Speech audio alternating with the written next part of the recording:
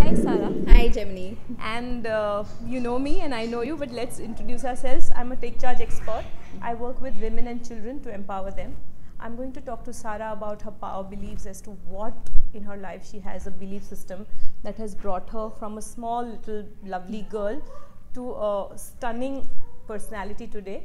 Every time I look at her, one thing I really love about you is your energy, the amount of energy that you spread across. Thank you. I really want to know the secret to that, and I wish I can just have 10% of that. That would be You perfect. have Gemini. You have. I know, but I would want more of it. So Sarah, I want to know more about you as a child. As a child, first of all, I was very stubborn. Stubborn in a nice way, not ziddi type. I was very determined, I can say. Like if I wanted something, I would go after it till I get, and I think I'm still like that. So that's one thing, that one area of my life where everybody used to wonder, yaar isko to, like even my sisters used to, my sister who's in London right now, she used to always envy ki mama, why hamesha everything whatever Sarah wants, you know, she gets.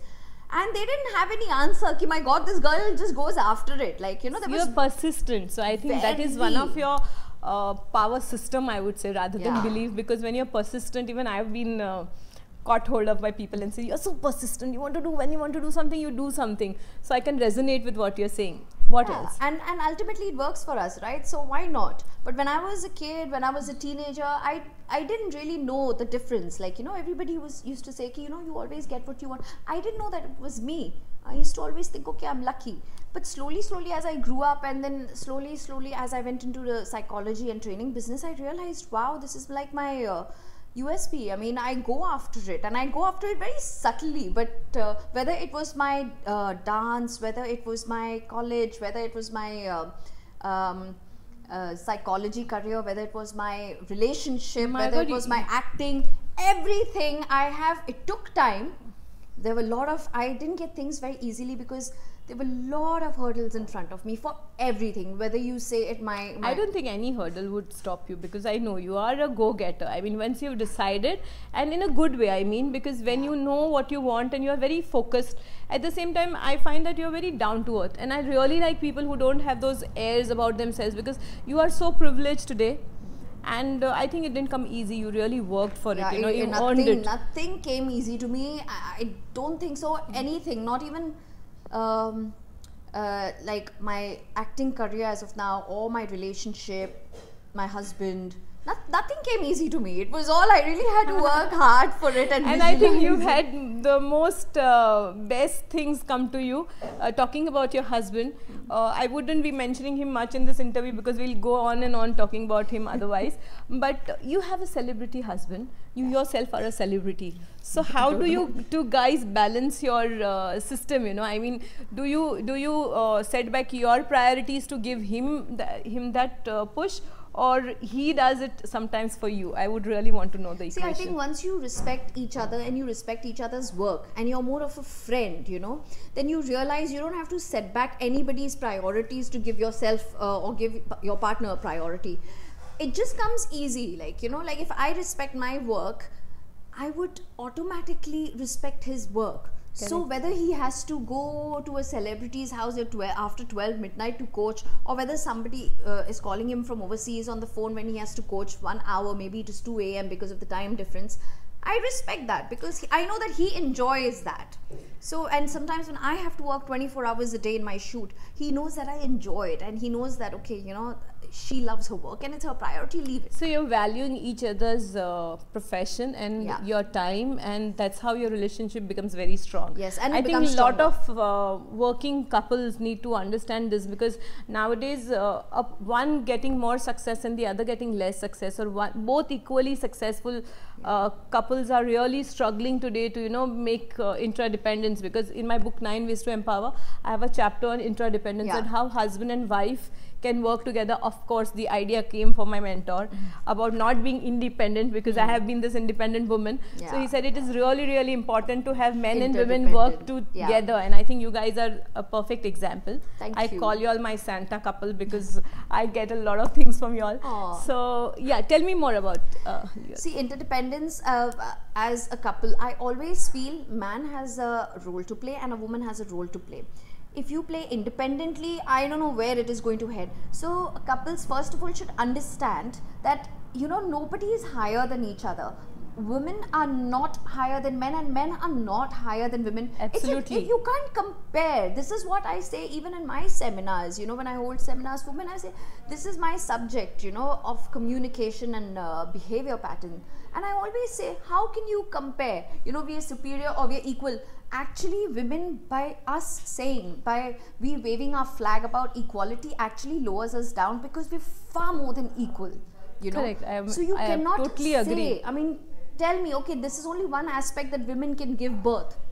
That is one different aspect which nobody can contest it. Yeah, you can't even compare the pain, and you can't even compare the strength. But also, women have these intense power of emotions and femininity. That itself is so strong. This power belief, what I talk about, you know, in Take Charge of Your Life, is exactly the reason I talk about power beliefs. Is if you believe you are inferior, you are. If you believe you are superior, of course it has to have a mindset of growth, you know. So it just takes a little bit of extra to become extraordinary. Yeah. So Sara, I've seen some really extraordinary qualities in you as an individual, because you, when you meet people, no, you make them feel wow. You know, when I sit with you, I never feel ki I'm not from your circle, or I'm not, you know, something. I never feel inferior. I always feel, you know, good value. So I think you provide so much good affection and value to the person you meet, that you become like a magnet. You know, people just come across you, and you are really equally. I mean, we equally adore you, because see, we train under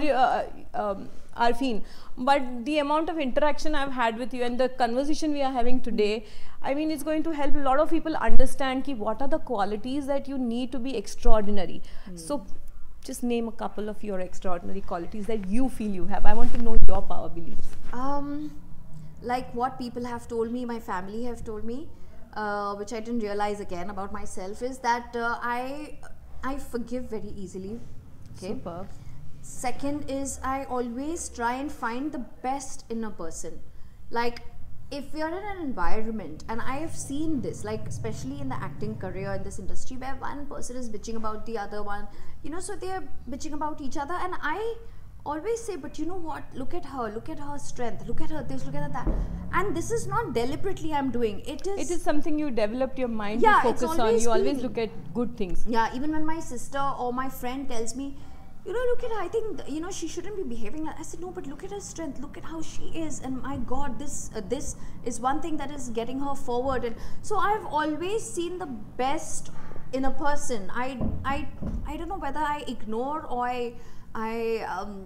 I don't know, I just don't see the I think you see, it's like, you know, the negatives will develop when you look at them. Yeah. So I think your focus is totally towards looking at good things in people. Yeah. And some more power beliefs we want to take home as much as possible, because this is a rare opportunity, you know. Wow. So tell me something about your enthusiasm.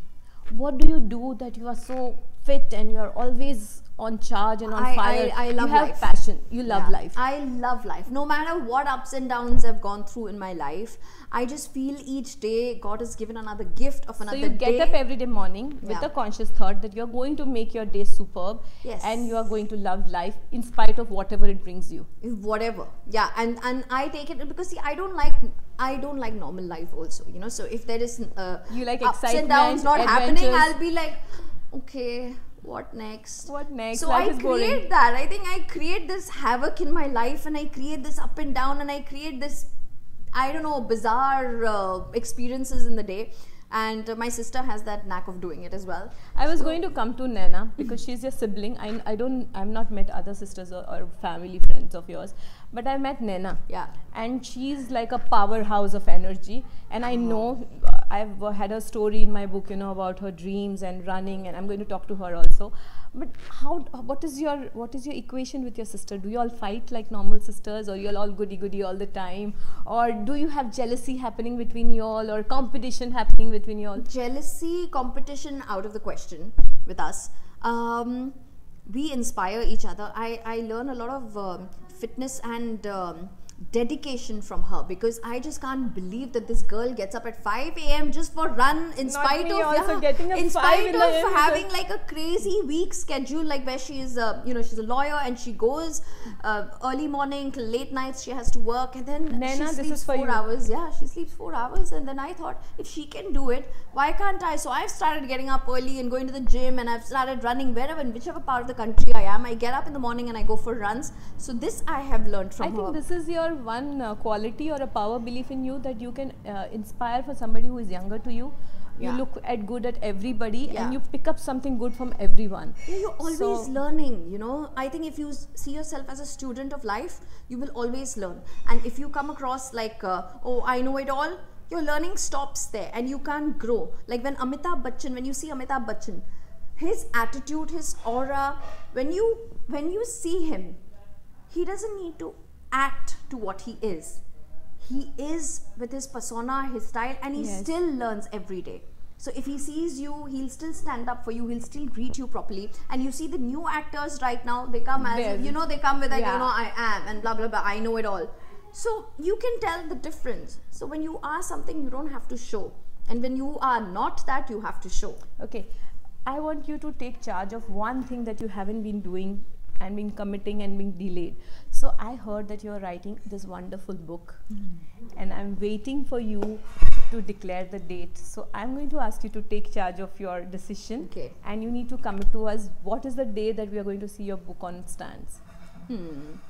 Okay, so this is where you caught me, procrastination on my book. I've been writing and writing and writing, and then I go through this phase where I don't look at it at all. So fine, now I have to... So it's going to be a gift to all the women you are going to work with. Yes. Because imagine all of us reading your stories and picking up the good things in life and stuff like that. It's going to be valuable. So I finished my book, 9 Ways to Empower. I had a promise to keep. I did it. I'm coming out with my hardbound book soon in a month's time, which will have exercises and stuff like that. So now I want you to commit. What's the date? We're in Jan right now. So I think... by Arfeen's birthday, almost my draft should be ready, which is 18th April. And when will we see the final product? Final product depends on the publishers and the design. So let's say May, within 1 month's time. So this May we are coming out with Sara's new book, and this is her commitment to me. And thank you so much. Thank you. Love you. Love you.